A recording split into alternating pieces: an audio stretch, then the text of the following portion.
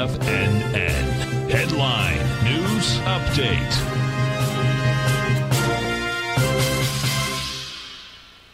Hi everyone, Basil Chapman on this Friday, December the 17th, options expiration day. We're looking at the Dow down 485 points at 35,410, down 1.36%, starting to catch up to the others, the weak others, and we'll talk about that in a moment. But first of all, remember how I said yesterday at this time, it was good that the Chapman Wave inside track repellent zone was becoming a propellant zone, but it has to hold.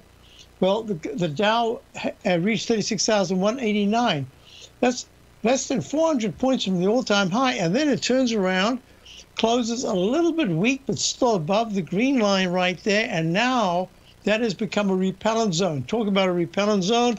Look at the S&P.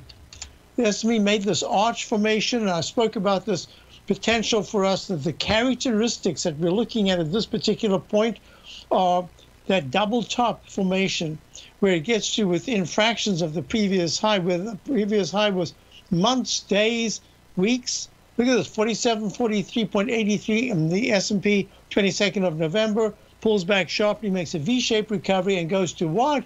4731.9. So let's go to 4732. 11, 12 points away from an all-time high. Now pulling back. You can see the same thing in the weekly chart. Look at the QQQ, NDX 100. The pattern that we're looking at. Remember, I spent a little time yesterday and the day before talking about this pattern that I call the dreaded H. Why? Because here it is. If you take out this left side low, you can make an arch formation that fails at a peak A or a peak B. And if it takes out that left side low, that'll be 378.90 on the QQQ. It's at 384.35 right now. Watch out. That's going to say, finally, you've got the second of a big pullback in the H pattern, and that's going to make it determine whether or not December, just the action for the rest of December, we'll be following this closely. IWM, the Russell 2000 small caps, has already broken that left side in the arch formation. Now, what's really interesting here is that gold is running quite nicely. It's up 10 after a really strong day yesterday.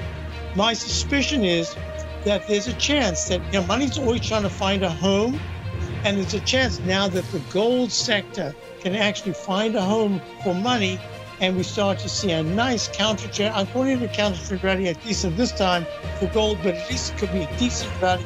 We'll see if gold is able to get